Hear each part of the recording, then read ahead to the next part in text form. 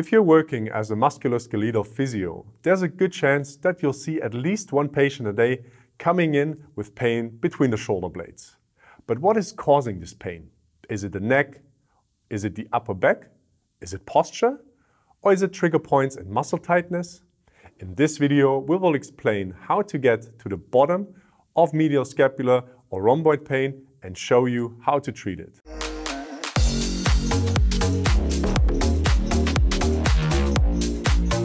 Check out our online courses now.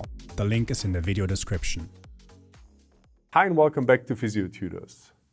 If you're a practitioner or patient looking for solutions for pain between your shoulder blades, you'll find plenty of different suggestions on social media. There's one camp which claims that medial scapular pain is coming from the lower cervical area. Another one claiming that it's the thoracic joints and limited thoracic mobility. And a third camp which focuses on the rhomboid muscles directly. But how do you know who is right, and could it be one or the other in different patients? There's indeed a great amount of literature showing that the cervical and the vertebral discs at C4 and C5 and lower, as well as the facet joints, can all refer pain to the area medial to the scapula. Check out the literature list in the description of this video to learn more about these studies. But can we as therapists make it more or less likely that the origin of interscapular pain is coming from the neck? If you have watched our video on referred pain, you know that referred pain often starts as local pain in the spine, and if pain persists, spreads to an area distally. So in case interscapular pain is referred from the neck, you would expect a history of neck pain, concomitant neck pain, and an association between the degree of neck pain and medial scapular pain. Furthermore, referred pain is often aching and diffuse in nature, in contrast to local pain, which is often sharp or stabbing and well localized. Third, a nociceptive stimulus at the cervical area should refer pain to the rhomboids. A way to examine this is by performing PA pressure on the cervical level C4 and lower. And if you're a manual therapist, you would want to perform PIVMs in 3D extension with the goal of eliciting an increase in pain in the interscapular area.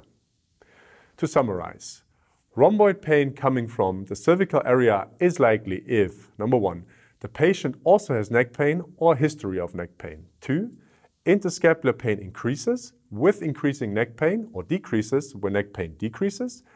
And number 3, provocative maneuvers like PA pressure or PIVMs in the lower cervical area elicit or increase pain in the rhomboid area. If your suspicion of referred pain from the neck was confirmed, you can directly move on to treatment. Cervical manipulations and mobilizations can often provide instant but often only short-term pain relief. For this reason, it's important that the patient performs self-mobilizations of the cervical area up to several times per day at home or at work.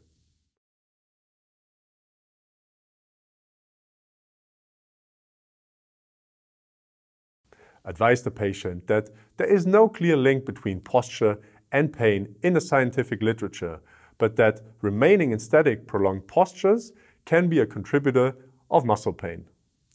Therefore, patients should try to change their posture frequently and use the aforementioned exercises as movement snacks. Now let's examine if the pain might be coming from the thoracic spine. The story here is very similar to what we just mentioned about referred pain from the cervical spine. Studies by Dreyfus et al. In 1994 and Young et al. In 2008 show that referred pain from the thoracic facet joints and costotransverse joints refer pain laterally. So basically the whole upper and mid-thoracic area could potentially refer pain medial to the scapula. If this hypothesis is likely, we would also expect a history of thoracic pain, current thoracic pain, and an association between thoracic pain and medial scapular pain, and we can also try to provoke rhomboid pain by manual examination. Again, you can either perform PA pressure centrally or unilaterally to the facet joints and or costotransverse joints, and another option are PIVMs in the direction of 3D extension with the goal of eliciting or increasing interscapular pain.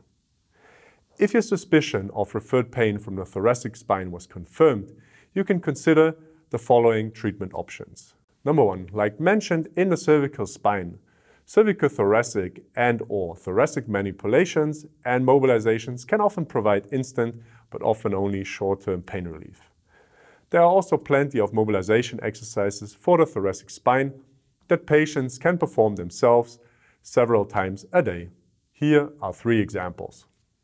Again, advise the patient to regularly change posture and use these exercises as movement breaks. So you've examined the cervical spine and the thoracic spine, but you haven't found these areas to be the culprit of rhomboid pain. Then there's a good chance that your patient is having local muscle pain. In contrast to referred pain, local muscle pain is often described as sharp and well localized.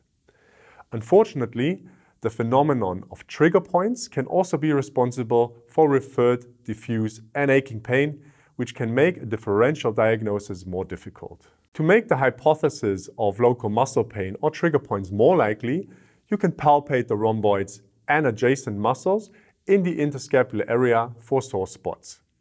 Make sure that you are reproducing the patient's recognizable pain, because you can find tender spots in basically all asymptomatic patients as well. So what can you and your patient do in case the pain is likely of muscular origin? There's a broad range of options for short-term pain relief that are worth a try. Trigger point treatment with your thumb or dry needling. Yes, this does help quite a few patients in the acute phase. Put a tennis ball or lacrosse ball between your rhomboids and a wall and find the painful spot. Stay on this spot for 1 to 2 minutes. Ideally, your pain levels should decrease within that time frame despite constant pressure. Putting a hot water bottle on painful muscles can often provide relief. A heat plaster can be an alternative. To stretch the rhomboids, sit in a flat, level chair. Move to the edge of the seat so your feet are flat on the ground and your knees are at right angles. Spread your legs a little more than hip width apart. Reach over and grab your left ankle with your right hand. With your left hand, press into your right elbow crease until you feel a stretch between your spine and shoulder blade on the right side. Hold the stretch for around 30 seconds, breathing in deeply. Then return to start and repeat. Do 2 to 3 repetitions, then switch and do the same stretch on the other side. The long-term solution to help and prevent rhomboid pain is, you guessed it, exercise. The following exercises are all targeted on the rhomboids amongst other muscles.